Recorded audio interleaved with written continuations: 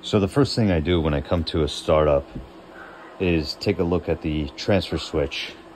This is a little bit of an older transfer switch that has this purple wire here.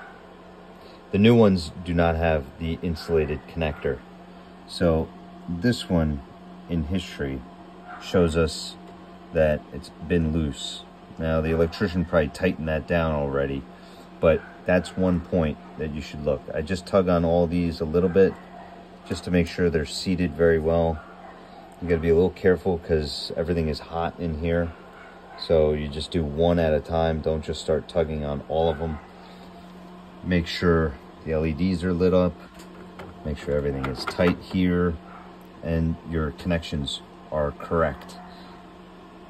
This electrician used the color coordinated wire that is provided by Generac or through Generac.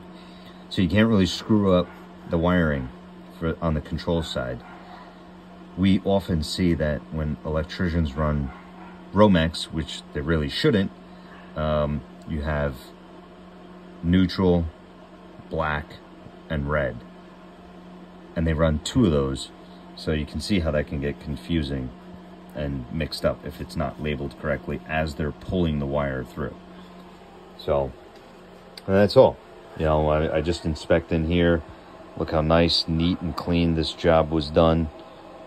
And when it's clean like this kind of allows you to have confidence in the electrician that everything is done very well.